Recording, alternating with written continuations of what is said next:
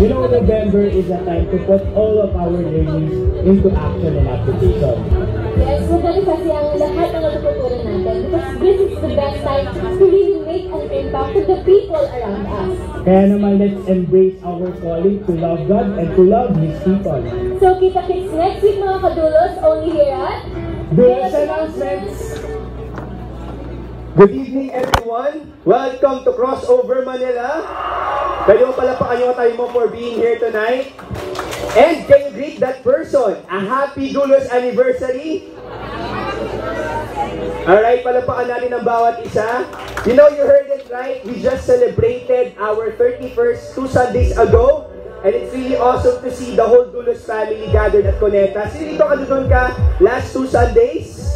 Woohoo! Nakita niyo ba how we feel Cuneta Asudo? You know, I'm so happy. Most of our Doulos family invited their own family, their classmates, their friends. At nakita natin yung talagang buong Doulos family from Manila, Bulacan, Navotas, Cavite. Talagang pinuno ang Cuneta Asudo. Pwede ba natin palakpakan ng Lord for that? Nakita natin marami talagang nangyari. And so dito, andun ka the whole day ng ating anniversary. You know, in the morning, ang dami mga games, right? At ang dami mga food na sinerve. Nakita ko, meron pang parang sorbetes doon, meron mga kakanin, and it's really something na bago talagang ginawa natin. May mga nakita tayong mga nag-perform. You know, yung mga ushers natin dito sa crossover, mga marshals, andito sila ngayon. Sumayaw yung mga yan, palapakan natin yung mga manpower natin who dance and really perform that day. And nung afternoon naman, we've seen our international pastor, Pastor Cesar and Bishop Orien, really ministered to us with a really great impact. So itong wala ka nung anniversary pero you are waiting for the next year na mag-celebrate tayo ulit. Amen? Alright, so para sa mga kakarating pala ngayon, mga first-timers, we welcome you here at Crossover. Pwede ba natin palapakan yung mga first-timers natin? Welcome po dito sa Crossover. This is your a place to be every Wednesday night. You know, you can be somewhere else. You can be at the mall, sa sinihan, or sa ibang lugar. But your friend who invited you really wants you to go here. Kaya pwede ba natin palapakan yung mga nag-invite? Yung mga regulars na walang sawa nag-i-invite ng kanilang mga friends. You know, kaya kayo na-invite ng inyong mga friends dahil number one, mahal talaga nila kayo and they want you to really learn and live life to the fullest. And I know you miss each other after our week break. Sino nang na-miss mo yung katay mo? Tignan mo nga yung katay mo, na-miss mo ba yan? After a week break, because last week we just had our National Conference, right? Sino ito kanunod ka sa National Conference? Yeah, we've seen our international pastor, Pastor Cesar, Pastor Jorge, Pastor Bert from Africa, Pastor Art from Hawaii, really ministered to us, and of course, our dear Bishop Orient, Pastor Roger. And you know, as crossover issues tonight, we are introduced with another series, which pag-uusapan nga natin tonight is about having a maximum impact. Can you say this? Impact. Alright, ang maganda dito, no? Yung mga leaders natin, consistently, nire-remind tayo to live our life to the fullest, to live our life with significance, and to live our life with impact. Maybe you're one of those people who wants to make a difference in your life. So itong gusto mo pang gumawa ng mas malaki kaysa sa ginagawa mo ngayon. Do you want that? Do you want to live your life with an impact? Doing something bigger than yourself and making a difference in your life? You know, after that thought, laging naiisip ng bawat isa, pero paano? Paano ako magkakaroon ng time gawin yon? Paano ako magdadagdag pa ng mga bagay para gawin yun? Ang dami ko nang ginagawa ngayon. You know, the answer of creating an impact is not to do another thing, but to excel in what you are currently doing. And tonight, yan ang pag-uusapan natin dito sa crossover. So be excited. Pwede mo sabihin sa atin mo, be excited. And of course, before we go through that, magsisimula yun sa sarili natin. Kaya we will be having this activity wherein magkakaroon tayo ng mga reminiscing, okay? Dadaan tayo ulit sa memory lane. So ano ba yung mga bagay sa buhay mo that really impacted your life? So, let me show you these slides. And ang gagawin natin tonight is magugrupo tayo into 3. Okay? So, at least look for 3 people. Okay? Sige, tayo tayo. Okay, let's all stand to make this engaging. I know, pag nakaupo kayo, medyo you want to rest, galing lang sa work. So, yung mga sa atin mo, energy naman dyan. Okay. Alright, so, this is very simple. example, since we will be talking about impact, let's start from ourselves. Ano ba yung mga bagay na nag-impact sa'yo? And we will guide you in this. We will show you 5 scenarios wherein we want you to share to that group. Okay, do you have a group now? So at least 3. Sige, go. Gather around, just 3. At least 3 people in a group. Maybe sa likod mo. Alright, sa likod mo, sa harap. Alright, as long as you have Tina, so ganito lang gagawin natin, no? Magbibigay kami ng scenario and then mag-share kayo in that group nang naaalala ninyong experience na nag-impact talaga sa inyo. Okay? So sige, let's start. And then you start sharing, ha? Okay, our first is a quote. A quote from a book that influenced you. Alright, ano yung quote na yun? Maybe you can remember that and then you can share it in that group. So ang gagawin lang natin is just we will share based on this scenario, ano yung book na naaalala mo, nabasa mo that really impacted your life. Share that in the group and then we will proceed with the next slide. Okay?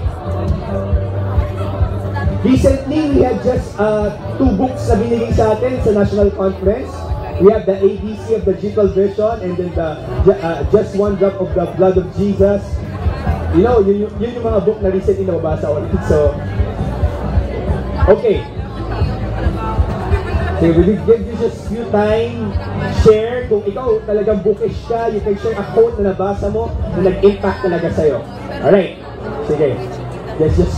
Okay. Sige, I think that's enough. Let's move to the next slide. Okay, let's move to the next. Alright. So guys, ito naman. A painful but constructive correction from your leader. Alright. A painful but constructive correction from your leader. Anything that you remember that really impacted you. Nagalitan ako pero constructive yung pagpapagalit sa akin, talaga nagbago ako. Maybe a mentor, someone who guides you, who said something na pinalike ka, but it's constructive and it really changed your life.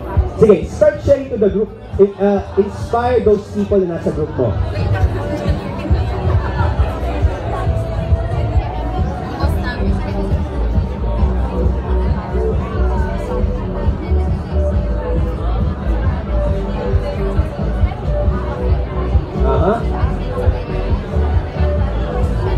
Maybe someone, kung di man mentor, a friend, na nag-correct sa'yo. Masakit, pero may kirot, pero nabago ka nun. Yung correction na yun, nagaling sa friend ko. Alright, I think that's enough. Okay, let's move to the next slide. Ayan, words of wisdom ng nanay mo na tumatak talaga sa'yo. Okay, this is the third that you will share. Ano yung words of wisdom na naaalala mong sinabi ng parents mo, ng nanay mo, na talagang tumatak sa'yo? Okay, go! Maybe when you were in college, talagang pinapafocus ka niya sa pag-aaral, medyo sumasablay ka nun because of your parent, ni-remind ka niya. Umayos ka sa pag-aaral.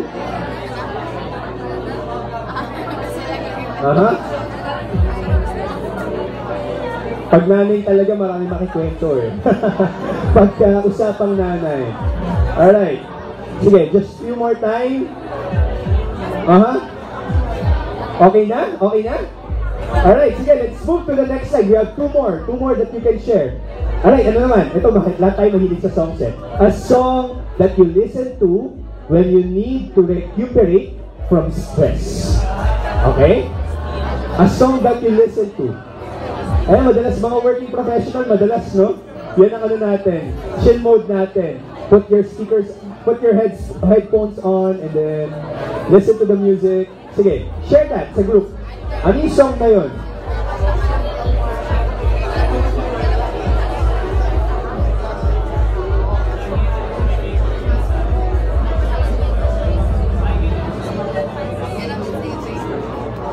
Yeah?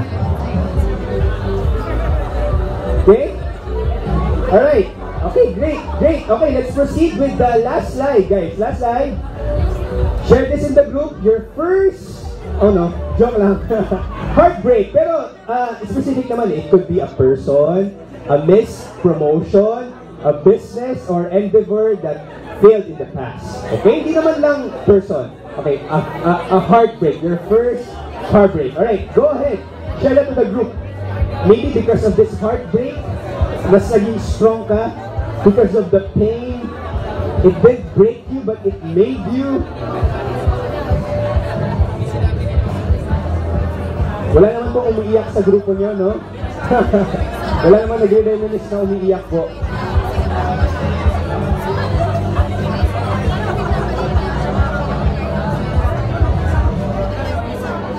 Okay, palampakan natin ang bawat isa. Sorry, we cannot give you that much time, pero pwede nyo ituloy yung usapan later, no? But in this next, meron pa tayong ilang minuto, no? I just want to ask personally from you. Okay, mag-interview tayo just 1 to 2 person. From this 5, ano yung pinaka tumatak sa'yo? O ano yung pinaka naaalala mo na something that impacted your life that you can share about? Okay. Sige, from this area, ako i-volunteer ko na siya. Palapakan natin. Sige, palapakan natin siya. What's your name? Carlo. Carlo, palapakan si Carlo. Alright. Carlo, I volunteered you, ah. Sige, from this 5, ano yung talagang naalalang nag-impact sa'yo? And then, share about it.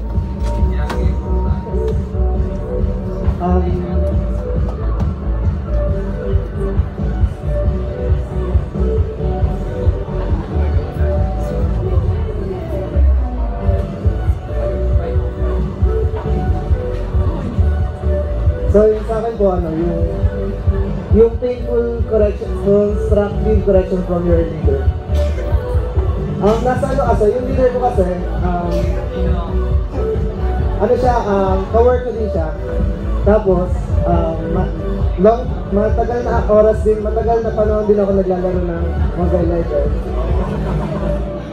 So yan, doon sa team building namin, nakita niya ako na Mobile Legends with my co-office mates. Well, tapos, then, sa harap ng mga co-office mates ko, sinaway niya ako na, sabi niya sa akin, Oh Carlo, akala ko ba hindi ka na nag-Mobile Legends? So yan, tinanggap ko naman yung part na yun na mali ako. Kasi, hindi naman natin dapat sinasayang oras natin dun sa mga online games. Mas mag-focus tayo dun sa mga taong mas nangangailangan sa atin kumpara dun sa stars. So ayan, share ko lang din na sinanggal ko na yung Mobile Legends. Tapos after that week, that Sunday, nag-start ako mag-plan 40. Then ngayon, nagla-life guides na rin ako. Nasa lesson 9 na ako. Palapakan si Carlo. You can take your seats, You can take your seats para makita lahat. Okay, we have another crossover kada here who will share kung ano ba yung sa 5, yung talagang impact sa kanya. Great thing about Carlo, talaga tinake niya yung correction as constructive. You know, most of us, just last night we had our meeting with Bishop Oriel, and isa sa mga nire-remind niya is that everyone to be healthy. And pag ikaw healthy ka, you won't be offended with corrections. Yun yung sinasabi niya kagabi. You won't be offended. Pag kinorek ka, you will take it positively. Alright, anyway, let's go to our second crossover kada who will share. What's your name? Johanna po. Alright, Johanna, ano sa 5 yung talaga nag-impact sa'yo and share something about it sa crossover kada sa atin. Number 4, words of wisdom ng nanay na tumatak sa'yo. Ayun po, yung tumatak po sa akin, lagi ko kasi sinasabi sa akin ng mother ko po, before pa talaga, sabi magkakapatid na, dapat dito sa bahay, marunong kayong mag-ayos, marunong kayong magpusa, para pag pumunta kayo sa work nyo, in the future, marunong kayong magpusa, disiplinado na kayo in the future. Alright, palampakan natin siya. Alright, thank you guys for being so engaging tonight. And you know, one thing that is so beautiful about this topic is that it is really an impact, a significance sa buhay natin. You know, those things that you've shared impacted you. But the challenge tonight is, how are you going to make an impact to other people? That's what we're going to find out as we tackle that here at Crossover. Good evening, everyone. What is crossover?